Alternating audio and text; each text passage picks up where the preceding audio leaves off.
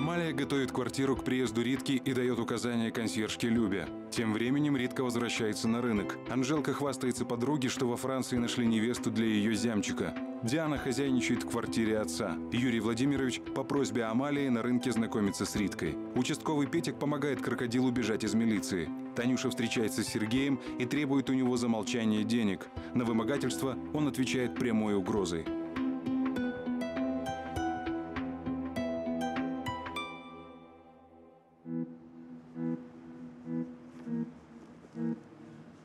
Сергей Анатольевич, так мы договорились? Не волнуйтесь, вы получите все сполна. И вы не волнуйтесь. Я буду молчать, как рыба. Я не сомневаюсь. До свидания, Сергей Анатольевич. Берегите себя.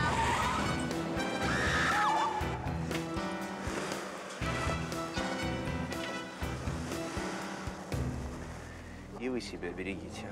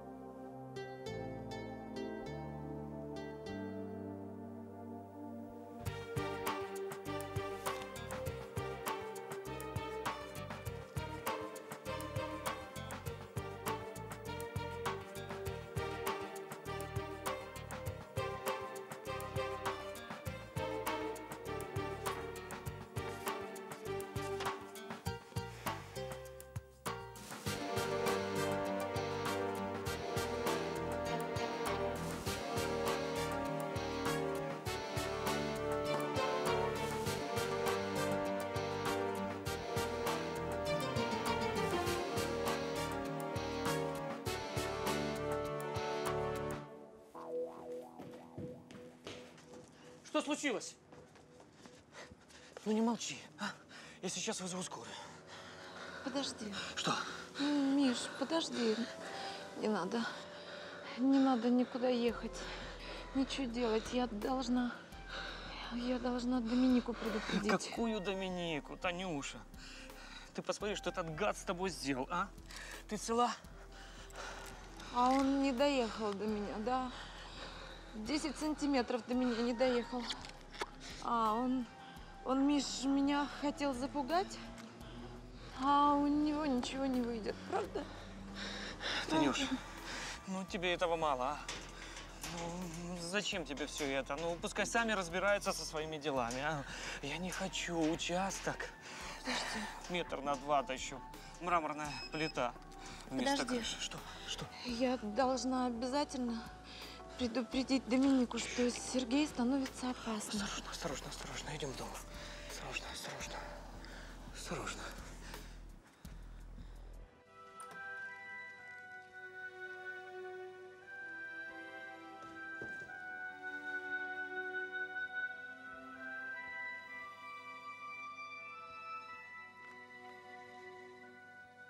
Разбудил, прости.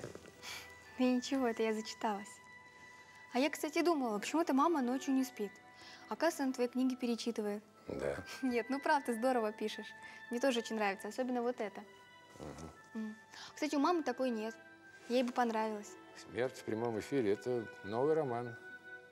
Я дам тебе один экземпляр, подаришь маме. Ух ты, класс, только с автографом. Ладно, конечно. договорились? Слушай, здорово. А я вот подумала, а если бы кто-то бы реально так откинулся прямо в прямом эфире? Ну, только чтобы не подстава, а чтобы по-настоящему. Классно было бы. Слава богу, что это только в романе. Ну, я не знаю. Ну, ты здорово это придумал. Слушай, а как у тебя так получается? Ну, понимаешь, дочка, писатель, он ведь коллекционер. Вот в жизни мы встречаем разных людей, разные события, но не каждый может все это увидеть. А вот писатель, он как щука, которая лежит на илистом дне с открытой пастью и ничего не пропускает, ну, все заглатывает. Тут главное не делать лишних движений, и ничего не пропустить. Вот смотри. Есть у меня заветная книжица. Я ее никогда, ни на секунду не выпускаю из рук. Все записываю. События, идеи, лица. В общем, веду дневник бытия. Господи, сколько событий за один день. Все перепуталось. Знаешь что, дочка, ты пока тут еще похозяйничай, а мне еще Доминику надо в больнице проведать, хорошо? Хорошо. Ты ей привет от меня передавай большой. Ладно? А я пока ужин приготовлю. Отлично. Пока. Пока.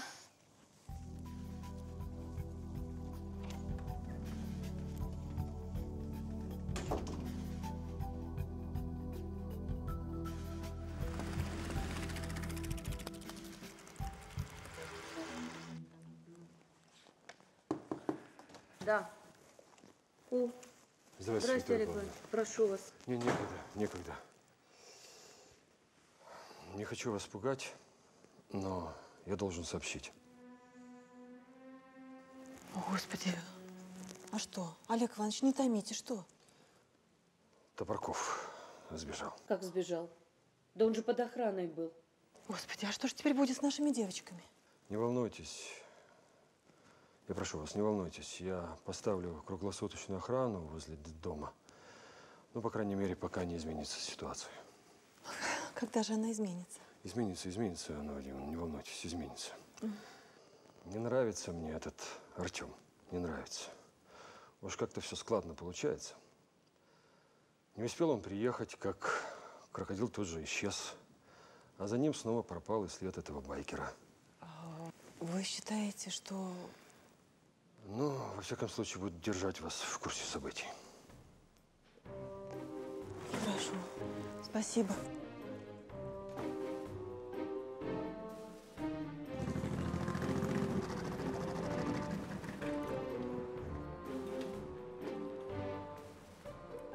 Проходи. Все, можно не волноваться. Я познал крокодила. Не отвертится. Получит по полной программе. Молодец. Садись. Ой, смотрю, ты здесь хорошо обосновался. Садись. Сейчас я буду кормить. Так, пятачку. Смотри, папина новая. Я понимаю, откуда страсть к расследованию. Это наследственное. А где он? Кто, папа, что ли, в больнице? Больница?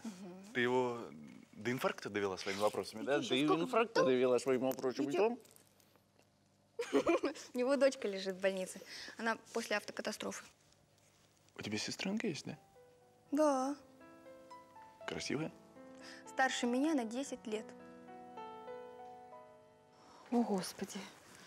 Что ж делать-то, а? Петров говорит, Дианка в опасности. Вот она хотела как лучше отправить ее от греха подальше, а тут на тебе.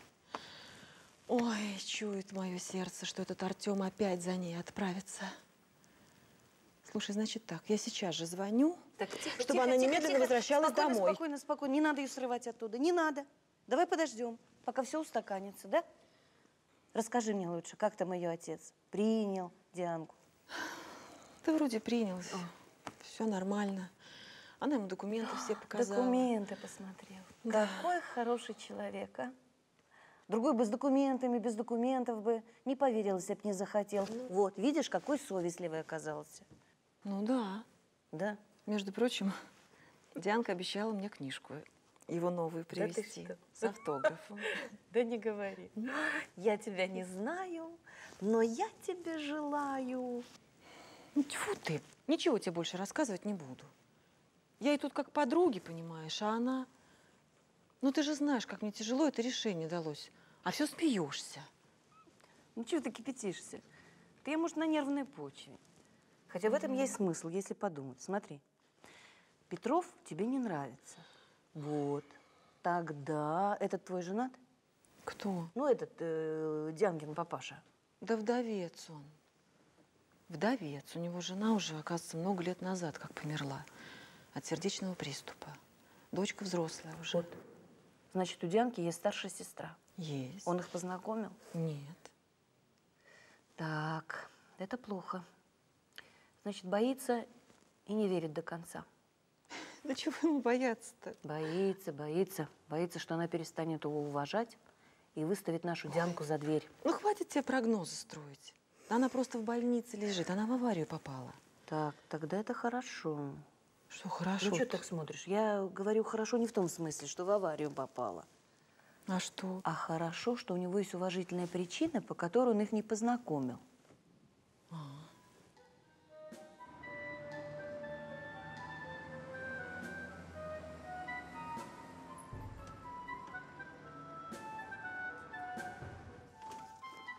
Юрий Владимирович, здравствуйте. Здравствуйте. Зачем?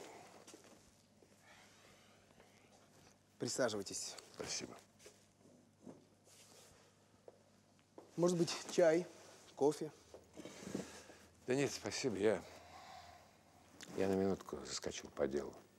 Как себя чувствует Доминика? Никуша? Да. Поправляется, слава богу. Не так быстро, как нам хотелось бы, но теперь уж ничего не поделаешь. Время – лучший лекарь. Это уж точно. Ну, а что врачи говорят? Врачи говорят, что все обошлось. Она почти оправилась после операции, но прогнозов никто не делает. Не хотят искушать судьбу. Конечно. Но вы, Юрий Владимирович, не падайте духом. Держите себя в руках. Хорошо. И если вдруг вам понадобится помощь, всегда пожалуйста. На меня можете полностью рассчитывать. Я, собственно, за этим и пришел. Хочу на некоторое время приостановить работу над новой книгой. Ну, понимаете, пока все утрясется. Об этом можете даже не волноваться. Я не буду вас торопить, а вы посвятите себя полностью дочери. И у меня есть очень хороший доктор, может быть… Спасибо. Не нужно. Никуша консультирует замечательный врач, профессор. Мы ему полностью доверяем. Замечательно.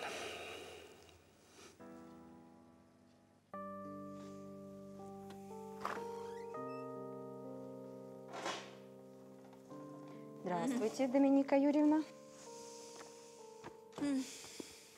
Ну что, будем проводить экзекуцию? Как будто у меня есть выбор.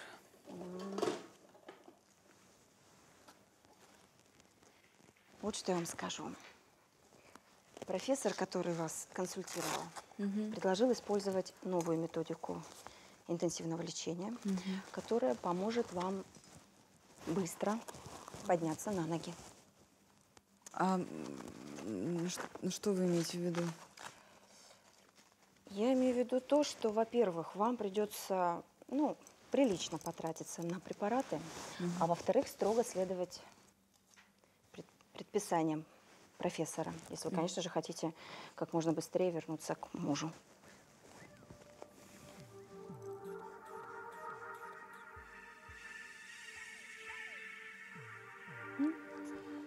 Наш врач Виктор Степанович говорит, что профессор очень хороший специалист в сфере использования новых медицинских методик. И ему даже из столицы за консультацией приезжали. Это хорошо. Да? А вы мне поможете потом одеться? Ну, разумеется. Я-то знаю, что такое быть с одной рукой. Не причесаться самой нормально. Тут уж точно не позавидуешь. Я уже не говорю обо всем остальном. Я на любые методики готова. Только чтобы побыстрее на ноги встать. Эх, а моя воля, так я с удовольствием повалялась недельку-другую. А то тут, знаете, за смену точно набегаешься. Я такого себе позволить не могу. За мной компания, огромное количество людей. Я не могу их подвести. Спасибо вам большое. Здравствуйте. Будьте добры, организуйте, пожалуйста, доставку вот этих пакетов вот по этому адресу. С какой-то стати? Хороший вопрос.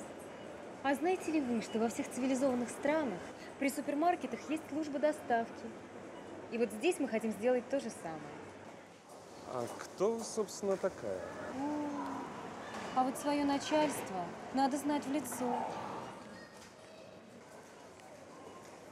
Значит, вы начальство. А что, не похоже? Ну что ж, тогда мне придется спросить у госпожи Гжигаржевской, а похожи ли вы на администратора? Я боюсь, что ей не понравятся ваши методы работы. Да, кстати, у нас здесь грядет крупное сокращение штатов. Останутся только лучшие из лучших. К сожалению, вы не из их числа. Давайте ваши пакеты. Так бы и сказали, что хотели познакомиться. Вот по этому адресу.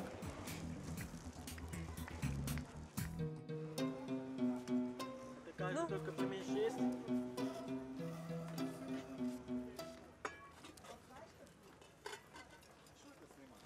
А со стеклянной крышкой? Слышь, есть хрустальный и золотой. Тебе какую? Ты бери, а то продам буржую. Любуешься, да? Любуешься? Ну, любуйся, любуйся. Недолго ей тут теперь у нас осталось. Дурак, что ты подумал-то, господи? Я имею в виду, что она, ну, Катя скоро сытую буржуйскую жизнь. Будет за одним столом с ними. Вот из этих чашек есть, про нас с тобой не вспомнит. Так вот вы о чем там по углам шушукаетесь. А я, блин, думаю… Ну, Чанчелок, развлекает тебя Васька, да? Да, развлекаю. Ты ж теперь у нас, это, как его, не подойти к вам? Ну, коли что удумала там? Рит, извини, я Ваське рассказала, что ты скоро нас бросишь и уедешь к богатеньким. Ритка, ты если там что себе планируешь, планируй, я тебя никуда не отпущу. Все, я сказал. Вась, ты чё, а? А ничего. Вот скажу Самвелу Михайловичу, что ты конкурентам нашим намылилась. Он нам покажет, как наши лучшие базарные кадры переманивать. Поняла? Вась, ну вот Самвел-то при чем, а? Ну при чем тут Самвел? Ты чё, друг, алло? Я друг, а ты не друг. Поняла? Вот так вот друзья не поступают. Вась. Вот ты куда у меня уедешь. Вась, ты чё, а? Иди Ты проспись, чё, а? Катя? Вась, иди Васька, проспись, на- Вась. на псину. Иди, Василий Вася, Иванович. иди проспись, давай. Давай, иди уже. Раскрыли. Давай, Хлеборезки иди. свои. Давай, вали, Вася. Умные все стали. Ничего сказать нельзя, а так Алло, компания Суперника приемная, слушаю. В смысле? Какое банкротство? Сейчас, подождите одну секундочку. Алло, компания Суперника приемная, Юлия, слушаю. Что значит супермаркеты закрываются? Какое банкротство? Нет, вы ошибаетесь, мы работаем в нормальном режиме.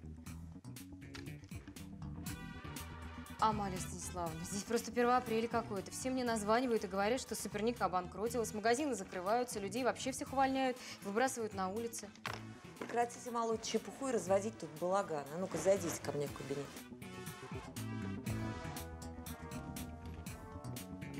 Алло, будьте добры, наш филиал свяжется с вами. Алло, будьте добры, мы перезвоним вам позже.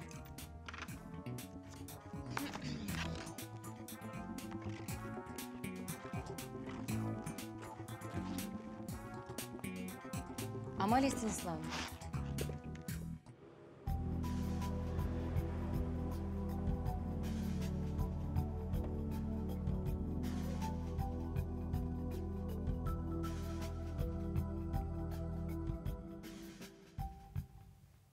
Досужие вымыслы.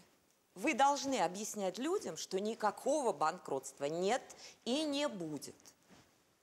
Но сокращение штата будут. Мы начинаем работать по новым европейским стандартам. Зачем нам изобретать велосипед? Он давно изобретен, и отлично эта система там работает. Там лишних людей нет. По крайней мере, никто не болтается без дела.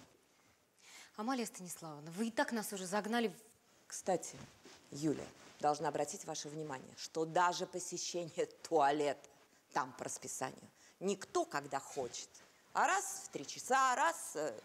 Амалия Станиславовна, может быть, мы и дышать тоже будем по расписанию? Только вы распорядитесь, сколько вдохов нам нужно будет делать в минуту. Ирония тут ни к чему. Регламентации подвергается практически все. Ну как же вы понять не можете, что мы не можем по-ихнему? У нас все по-другому, мы работать привыкли по-другому. У них менталитет совершенно иной. Значит так, Юля, выбросите немедленно из словаря, это по-ихнему, чтобы я больше не слышала. По сути вопроса, Привыкли к анархии и бездействию. Будете переучиваться. Вы свободны. Вернее, идите и займитесь делом. Кстати, Юля, если я узнаю, что кто-то распускает слухи о банкротстве, то вам, Юля, нет Почему вы мне об этом говорите, Амалия Станиславовна? Потому что, Юля, вы у нас основной источник сплетен и интриг. Я воль? Кстати, вы выполнили мое поручение? Вы отвезли продукты Доминике Юрьевне? Так точно, Амалия Станиславовна. Купила все по списку и распорядилась о доставке. Прекрасно. Работайте.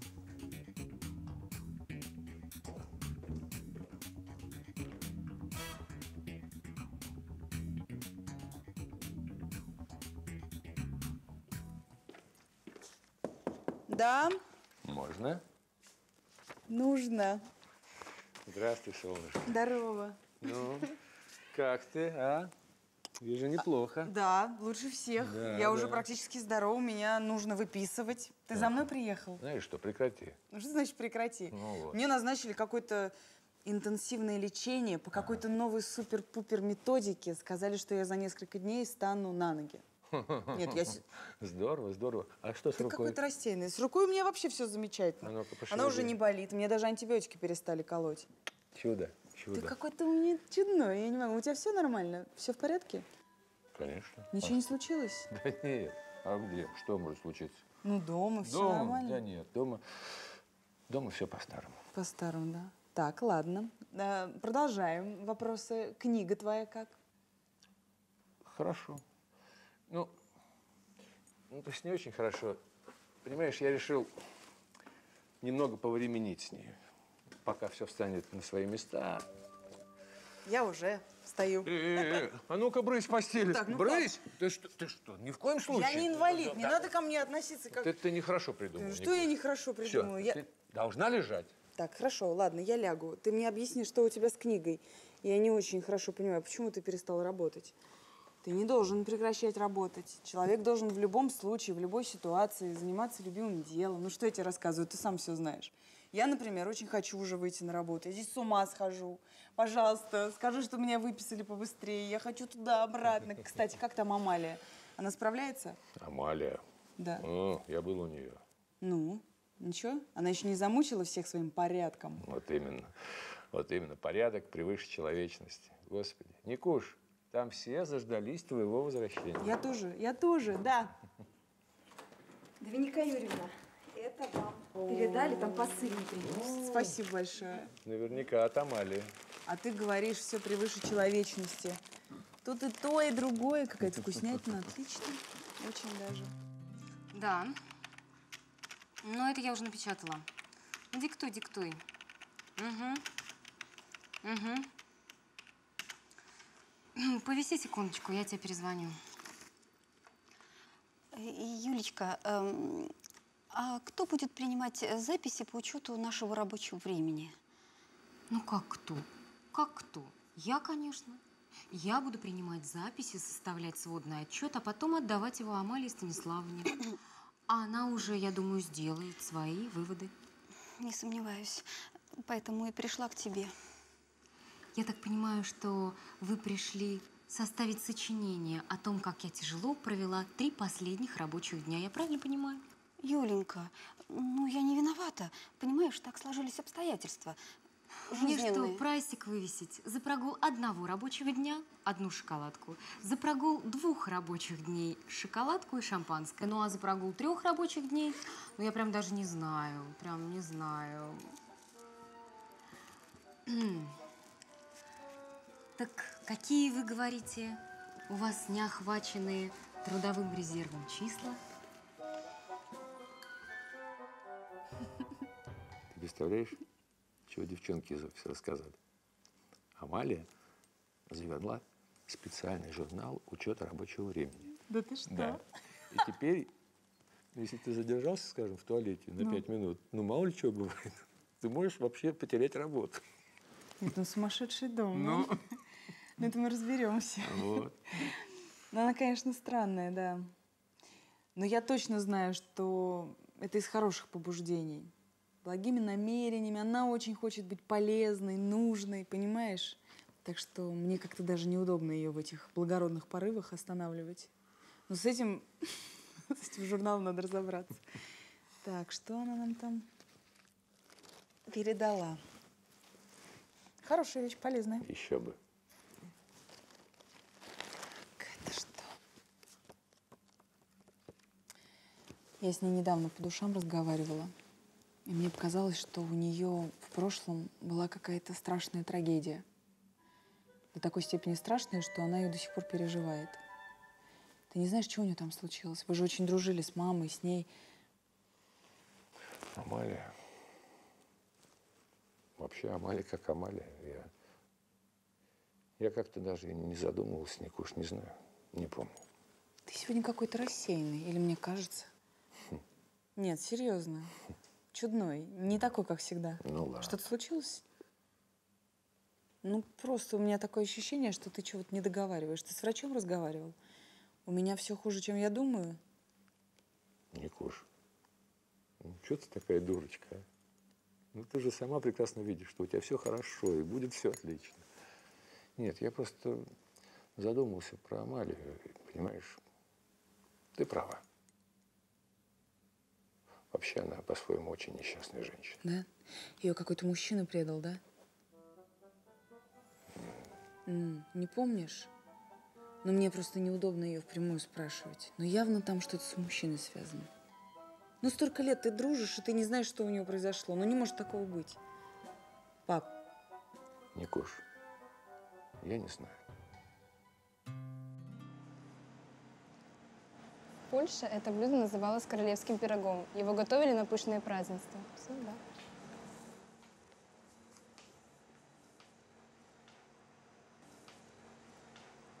Пропускаем через мясорубки эти кусочки свежайшего мяса. Обратите внимание, розовенькое, какое мясо. Готовим фарш.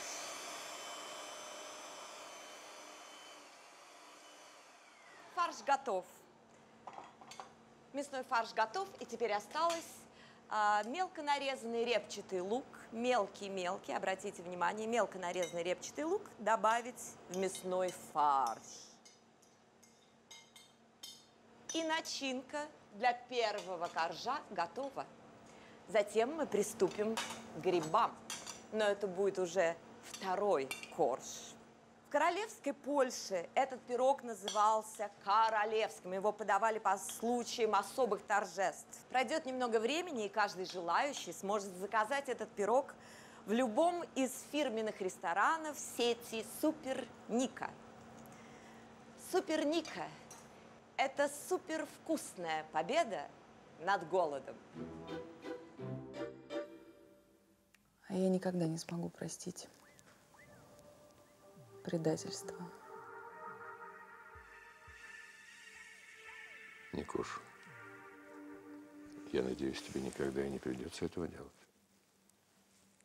Это я так, к слову. Просто когда твоя жизнь висит на волоске, на многие вещи начинаешь смотреть совершенно по-другому. Карьера, деньги, внешность, работа – это все на самом деле такая фигня. Самое главное – это то, что у тебя внутри. Душа твоя. Это и есть настоящее. И предавать это нельзя. Самому себе нельзя врать. Это самое главное. Да. Конечно. Конечно, Никуш, от себя никуда не убежишь. Просто не получится. А прошлое, оно всегда с тобой. Это ты о маме, да? Расскажи мне еще раз, ну какая она была? Ну, пожалуйста. Да вот такая же, как ты, точь-в-точь. Тоже все куда-то бежала, торопилась, боялась не успеть. Знаешь, как просыпаюсь раз ночью, один. Да, ее нет. Слышу на кухне какие-то шорохи. Я туда, она там. Я говорю, ты что делаешь? Вот, говорит, ужин тебе готовый. Чего? Ужин. Я говорю, какой ужин? До завтрака еще полночи осталось. Она говорит, я записалась на курс иностранных языков. И теперь по вечерам буду бегать на свидание к немцу. И все хохочет, и все хохочет. Ну скажи, она же была здорова, не болела. Нет. Ну откуда взялся этот сердечный приступ? Так неожиданно. Ты мне никогда подробностей не рассказывал.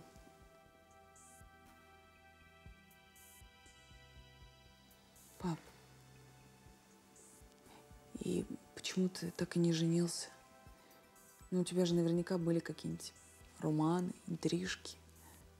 Ты же у меня такой роскошный. Никуш, ладно. Конечно, у мужчины могут быть всякие штучки на стороне. Но душа, это все равно самое главное. И потом главное не предавать. Никуш, я не святой, но твою маму я никогда не предавал.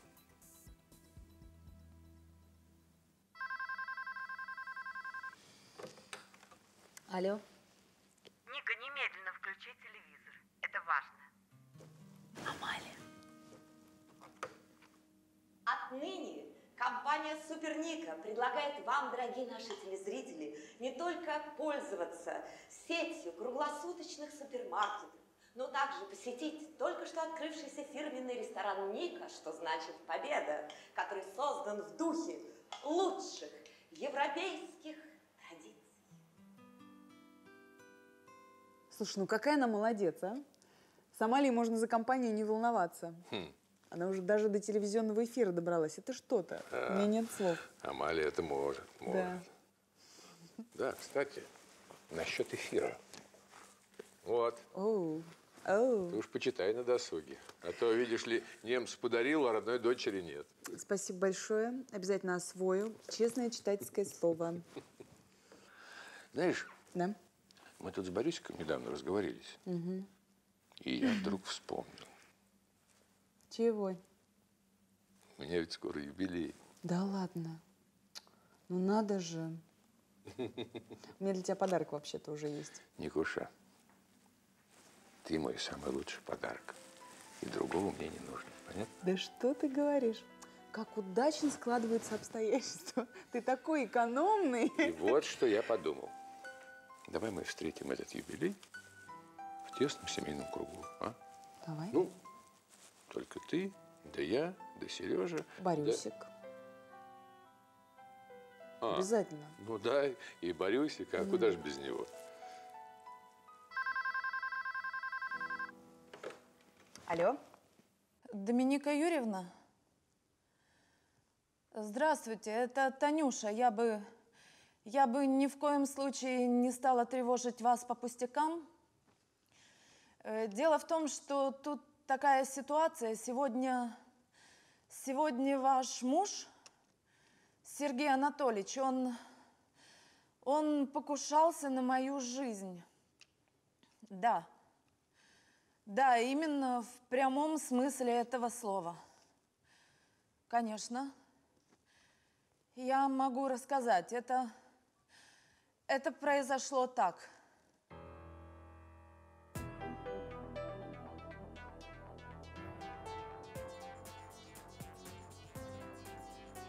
Я поняла, да. Хорошо. Что случилось? Только сейчас не спрашивай меня ни о чем. Мне нужно срочно поговорить с Сережей, пусть он ко мне приедет. Хорошо, Никоша, хорошо. Я сейчас его вызову.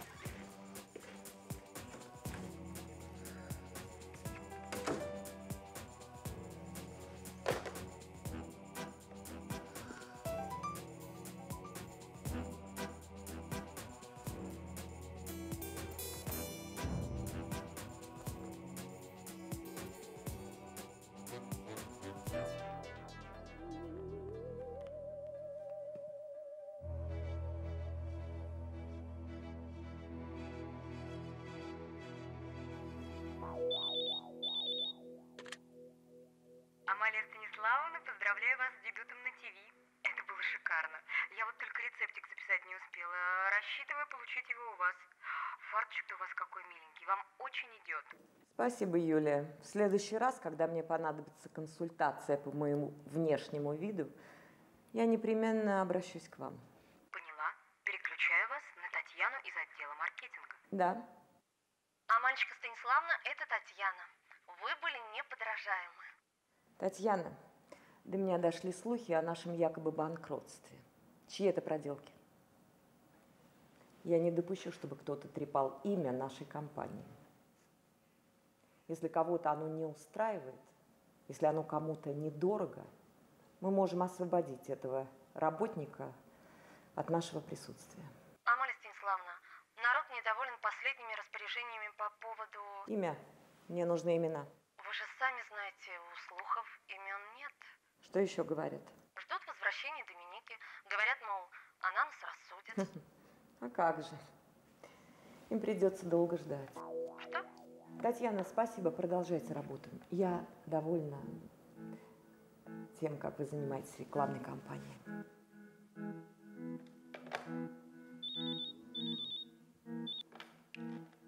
Амалия Станиславовна, это я, консьержка из служебной квартиры. Здрасте. Звоню доложить, что все сделала, как вы просили. Поубирала, дорогие вещи спрятала. А когда ждать нового жильца? Я вам сообщу.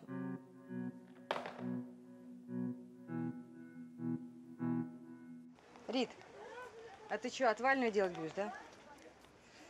Ой, мой тебе совет, подруга. Не спеши ты базар со счетов сбрасывать. Вдруг там у тебя все обломится, а мы тебя всегда примем. Да? Да, девочек? Анжел, ну с чего ты взяла, что я навсегда ухожу? Ты что, мои навсегда не знаешь, а? Да если мне квартиру дают на шару, чего не взять-то, а? Брыкаться с чего? Ой. Пугать меня это халява, знаешь, бесплатный сыр бывает только в мышеловке. За все в жизни надо платить, да? Я, да? Вот поставь тебя на счетчик. Скажут, ела, пила, жила, была, плати миллион денег. Она не поставит. Кто? Доминика. Доминика Никитина зовут. Красивое имя такое. А ты ее знаешь, один день видела. Ты, Анжел, знаешь что? Вот я ее глаза видела, добрые, понимаешь? Я вот ей поверила. О. Добрые и несчастные фирмами не владеют и олигархами не становятся. Добрые и несчастные. Там нужны когтистые да зубастые. Ты вот скажи, пожалуйста, вот откуда у нее на такой бизнес деньги? Скажи. А? Кто-то поела мяса человеческого.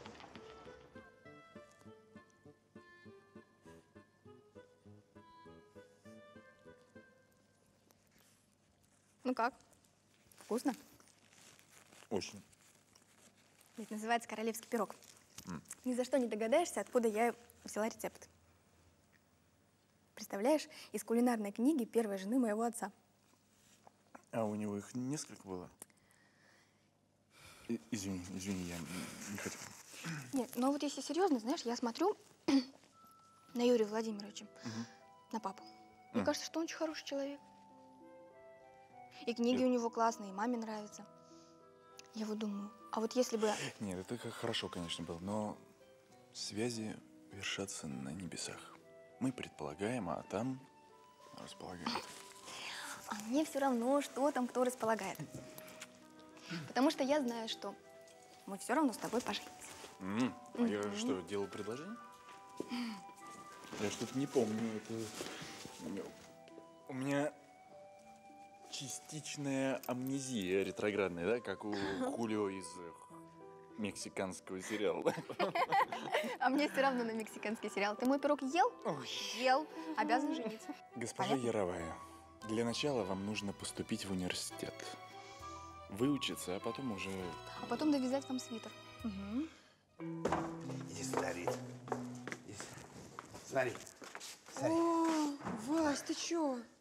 Чё? Что ж, я не могу? Угощайся, Рит. Ну что тебя туда тянет, а? Ну, все не как у людей. Знаешь, среди них кто попадается? И маньяки, и людоеды, не дай бог. Я вот недавно передачу смотрел. Выступал один бывший стоматолог, ныне бизнесмен. Где ты смотрел? Ну что ж, я не могу забежать телек посмотреть? Ну, бывший свои забегал. Телек посмотреть. Да. Ой, ну, что ты начинаешь? Я тебе про дело, а ты мне про ревность устраиваешь. Так вот, этот выступает, значит, говорит, у меня рубашка за 500 УЕ. Понимаете? И сколько надо зубьев у людей повыдирать, сколько мостов ставить, да не то, что у людей, это всем акулам в Тихом океане, чтобы себе рубашку за 500 УЕ купить. И что? Что? Может, ты тоже себе хочешь колготки за 1000 УЕ? С рюликсом. Вася, я ничего не хочу и никуда не собираюсь. Ты больше Анжелку слушай, она тебе наговорит с 3 короба. Рит, может, давай я сгоняю, а? Вася, не хочу. Погромульки, а то мне ничего страшно себе, на не стол хочу. смотреть, сухой какой-то. Слушай, Рит, вот я вижу, вот на глазах происходит распад личности. Ну не ходи ты к ним, а? Ну не ходи, ну у нас, у нормальных, у простых людей, ну как, все по-простому. Трах, бах, джокин-бокин, все, по морде, все. А у них что сразу начинают убивать. Вась, ну ты откуда знаешь, а? Ну откуда ты знаешь? Знаю, знаю. А мне сны снятся. Вещи.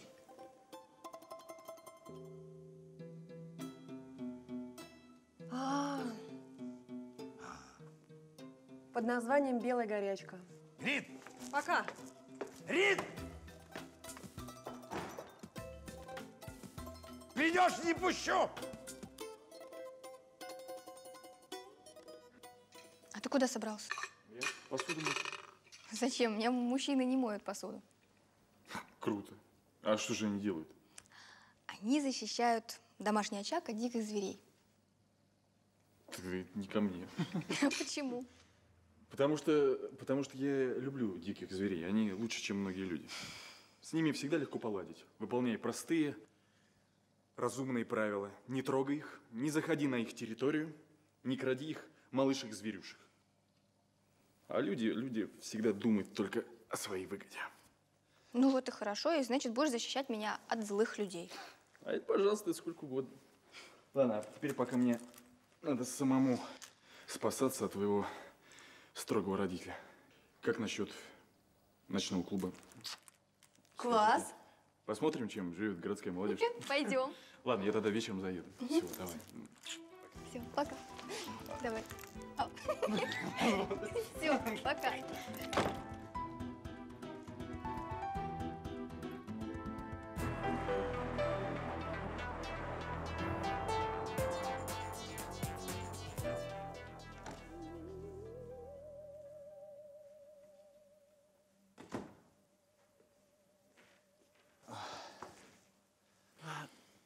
Привет. Привет. Извини, но мне Юрий Владимирович сообщил, что ты давно хочешь меня видеть. Я не мог.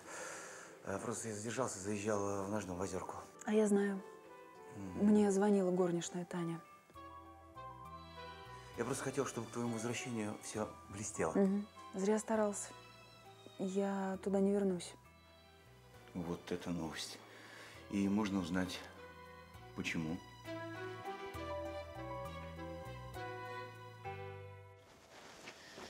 Ну что, ты звонила Доминике? Да. Ну что? Что она сказала?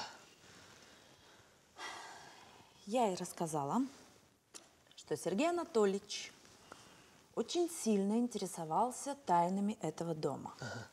И что когда он понял, что я в первую очередь служу не ему, а хозяйке, он попытался меня убить. Так я сказала. Это конец. Нас уволят.